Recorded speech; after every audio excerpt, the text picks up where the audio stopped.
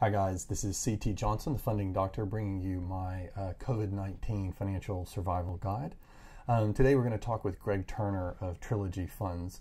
You'll see that the quality of the video is not that great. We had significant challenges in terms of technology. I think everybody's getting used to the idea of working from home and how do the various tools work. But anyway, so forgive that. One of the things that's interesting that you might take note of is an emerging theme that I'm seeing in the market is that the construction funding is actually pretty stable. There's a flight to quality, which Greg and I will talk about a little bit.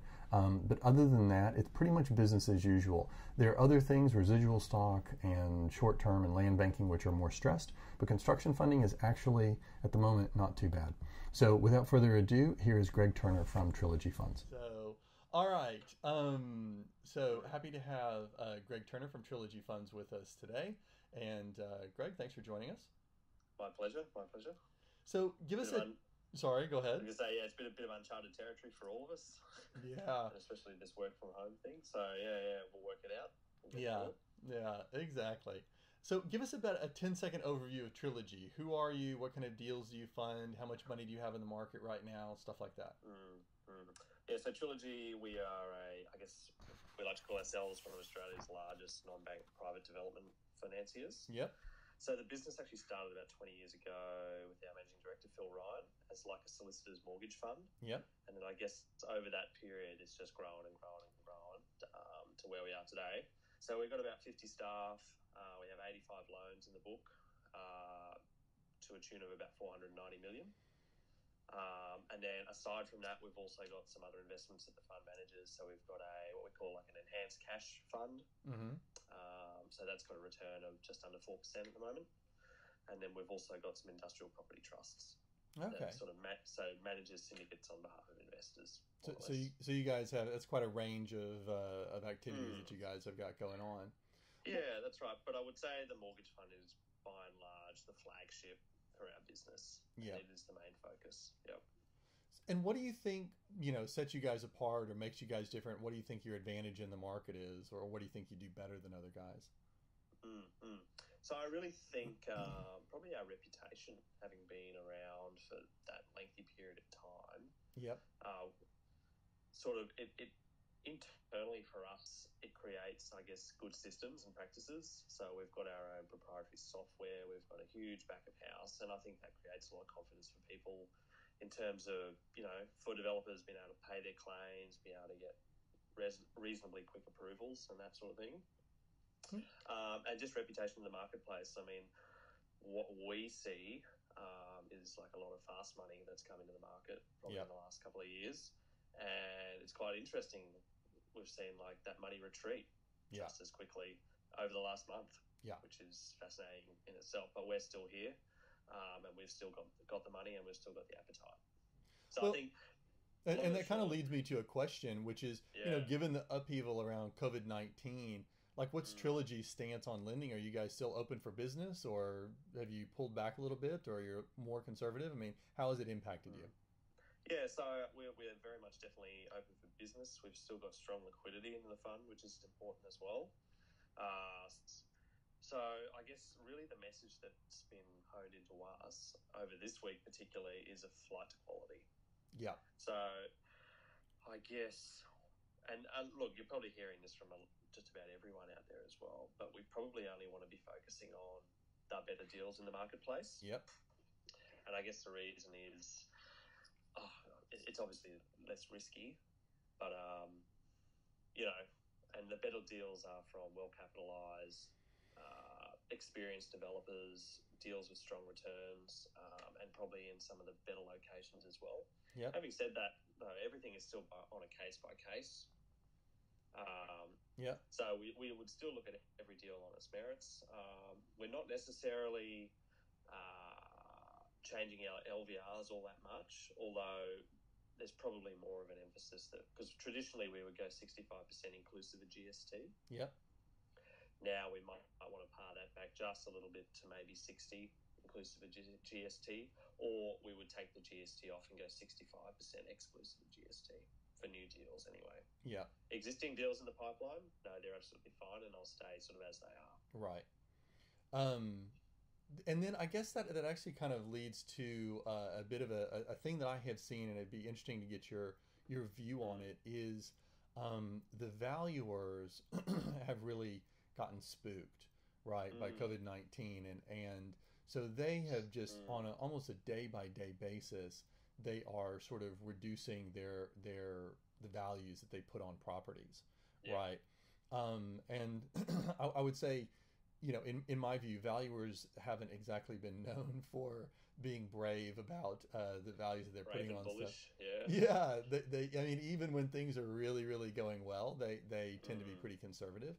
So, Yeah. have you seen that impacting, or rather, the combination of if you guys are reducing just a little bit, maybe your LVR, as you said, plus the fact that property prices, 2 months ago or 3 months ago would have come in as a $5 million valuation, is now coming in as a $3.5 million or a $4 million. Yeah. Yeah. You know, Yeah. have you seen sort of that impacting the way that you guys are doing deals, or not? Not so much just yet, but it's interesting because having received a valve on a certain deal 3 weeks ago, maybe do you look at that in a totally different light now Right. and consider how does that look in the current market? Sure. How, I'm not saying our existing valves that we have will probably still rely on them as they are, but the new valves, yeah, I mean, I haven't seen any projects sort of slashed and burnt as of yet. I have been hearing a lot of rumours that valuers are taking 20 to 30% off projects, just because, I mean, the pure reason they don't know what the market's going to look like Yeah. on completion of the project. Yeah. So obviously, as we said, they're just taking the most conservative view, and they're doing that.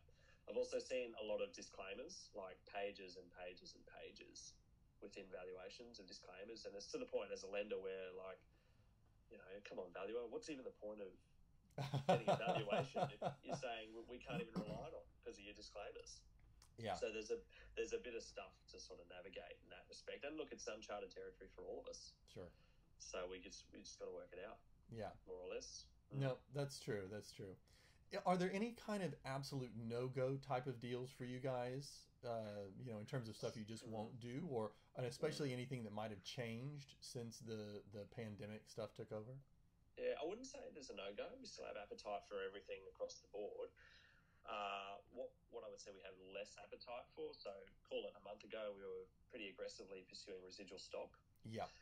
Because we just had a wash of liquidity and we just had to get the money out more than ever. Yep.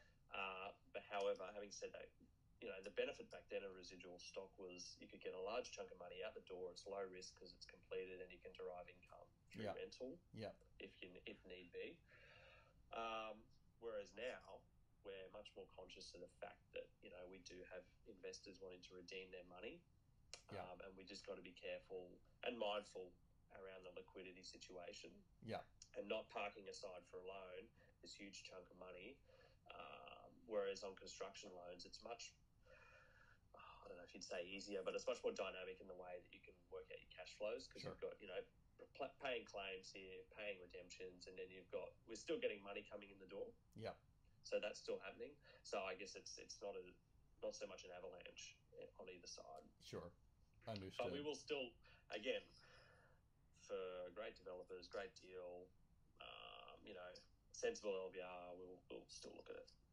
And so what kind of advice would you give to developers who are seeking funds from Trilogy? Like, as a guy who, talks to you about deals quite a bit, what makes it easy for you to say yes to a deal that I bring to you? Yeah, okay.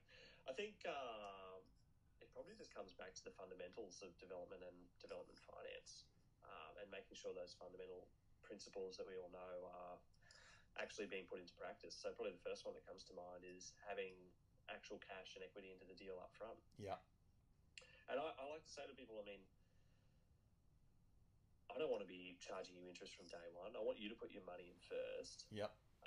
So that it's there, and then we can tighten up our loan term as much as possible, and then have a buffer at the back end should something go wrong. So if you do have the cash to put into a deal, put it in up front. Yeah.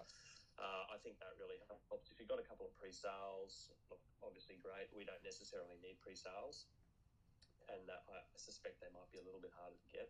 Yeah. at this point in time. But I really think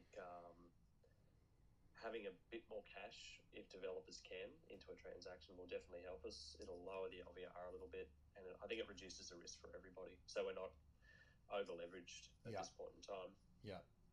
It's interesting because that is, I would say, the thing that I've probably become strongest about in terms of my feedback to my clients is people who are seeking high LVRs. I just have started telling them, look, you know, I can't do it, and I don't know anybody who can do it. Right. Yeah. So, you know, whether that's my, you know, lack of ability to you know, get you to the right people, or if that's the market. I mean, I'm prepared to live with whatever criticism comes out of that, but I just can't like anymore. Previously, there might have been some entertaining those ideas if it was a strong enough project, but now I just say, you know, the lenders aren't doing it. They need upfront cash to see that this is a deal worth doing. So absolutely, and it comes back to the reality of doing projects. And what I always say is, you can't be in the development business if you don't have money and if you don't have cash. Yeah, that's right. It's a very capital intensive business. Yep. You've got to be expected to put a little bit in. And look, Trilogy, we accept valuation uplift as well. Yep. On, say, land, and we treat that as equity. Yeah. But there comes a point where either at the front end or the back end, you're going to need a bit of cash. Yeah. To get you over the line. So I think that's just more important than ever. Yeah. Fantastic. Is there anything else that you'd like to add? Anything you'd like to tell us about Trilogy or any other things we haven't covered? Probably, not so much. I would probably actually, at this point in time, it's what is most interesting is to get everyone's view on the market and what they're all seeing. So I've been chatting to quite a few brokers over the last week or two, and I mean, the feedback seems to be that a lot of funders are pulling their offers, which I think is a bit sort of uncommercial and a bit unconscionable to a degree, right, depending on how far advanced they are. So I just wonder, you as a broker, CT, because you guys are really like a distribution and a funnel, like a bit of a web that catches everything. Yeah. What are you seeing by way of, I guess, are people being torched out there with their existing offers and their existing funders? I would say that I sort of, I see it a little bit like, I see it like the tide is sort of how I think about it, right? Which is the deals that are furthest up the beach, meaning they have the, you know, they're the riskiest deals and the hardest to get done. And therefore the people who are funding them also tend to be the people who are most interested in risk premiums. But at the same time, they also have the greatest exposure to, you know, risks in the market. You know, the tide is pulled back, right, away from those. So that's what I see, is that deals that are more marginal, they are having more problems.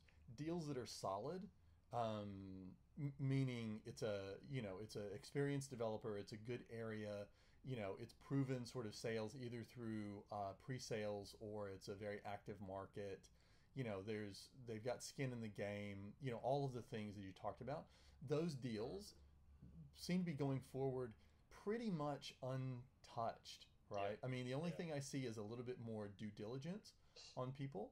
I do have a number of lenders who have basically just said they've pulled back, but they do tend to be either more on that sort of higher on the risk reward profile, or they are newer into the market.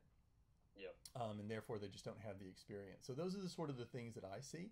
The thing that I've told everybody, you know, on these sort of broadcasts that I put out there is the short-term market is the one that is just really, really difficult at the moment.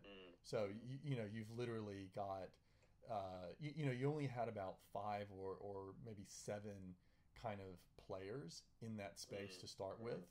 And, you know, one of them has not just pulled back, but apparently has capital difficulties. You know, two or three of the others have, you know, one of them has pulled back pretty hard. The other, you know, 2 or 3 of the others are pulled back moderately, and only one of them is sort of reporting that they're doing business as usual. But I'm not sure because I haven't put a deal through it with them yet. So Okay. it is kind of a mixed bag, but that's what I'm saying is that basically Yeah. the riskier the deal, the harder it is to get it through. A little bit reflecting the point that you made earlier about a flight to quality. Mm. No, that makes total sense. Actually, you reminded me of a pretty key, probably distinction that not a lot of people would understand about how potentially like different mortgage funds work. So really, there's probably two major types. There's a pooled mortgage fund, Yep. and then there's what is it? I'm having a mind blank. The other one, help me out. Contributory. Contributory. That's the one. Don't know why I forgot that. So Trilogy is a pooled mortgage fund. So I guess what that means is we have all the money sitting there. Yep. Which I guess we like to think that gives people a lot of confidence. Yeah. That if we commit to a deal, we've only done so because we've got the money there. Yeah. And we've got the money set aside with a view to paying the drawdowns that we can see that we've got in over the immediate future. So I guess one thing I don't have great understanding of is how the contributory funds at the moment are managing their investors. I suppose having probably committed to a whole basket of deals, but then still having to raise capital as they go to keep those things moving. Most of them, what I see going on is they manage it in one of two ways. Either the offer that they make you is they say, there's basically fine print that says if this deal doesn't sell down, then you don't get the money. That's kind of one way that I see it. The other way that I see it is sort of the bigger contributory funds. What they do is they have kind of their own buffer fund. So let's say that they've got $20 million. They've got, say, nominally $100 million of contributory money, but they've got 20. And so when they, make a commitment to fund 10, then 10 of their slush fund, if you want to call it that, is committed, and then they sell it down and they replenish from the sell down. So those are sort of the two ways that I see it being managed right now. I will say I don't really see a difference in the contributory funds versus the mortgage funds at the moment, because the people who are making contributions in the contributory funds, it follows the same kind of risk profile we were talking about before. The people who are doing contributions to short-term funds, which are highly risky, they have pulled back. But the ones who are doing it to quality deals, they tend to be pretty, they're taking a longer term view of it. And in fact, a lot of them are saying, the money has to go somewhere. And given the amount of stimulus that's coming into the market from various governments, you're probably looking at it has to be inflationary at some point. And therefore, to have your money in a hard asset is better than having it in just sitting there. So there's a little bit of that going on. They're more sophisticated in terms of, their understanding of the market. Yeah. Okay, no, that's interesting feedback as well. But I think everyone probably agrees that in 12 months' time or so, this whole thing that we're in now is going to create further pressure on prices and supply. Yeah, I think that's true. The Economist had an interesting observation a few weeks ago. It said, it's unusual in a crisis that people don't know what's going to happen, or the markets don't know what's going to happen in the next few weeks, but they feel very secure about what's going to happen in 12 months from now. And that's very 100%. Much the way people are looking at it. And in a sense, in the construction funding business, which we are in, that's the nature of it anyway. Yeah. So, if you're in the midst of construction, there might be a bit of disruption with your crews on site having to shut down for a period of time.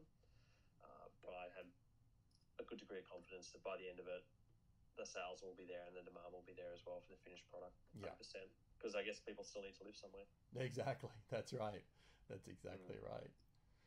All right, Greg, I'm going to draw this to a close. Thank you so much for this. I really appreciate it. And we will be talking to you more as this thing unfolds and develops. Yeah, very good. We shall see how it all pans out. But all the best to everybody out there. Thanks, CT. Thanks, Greg. You take care. Cheers. Bye. Bye.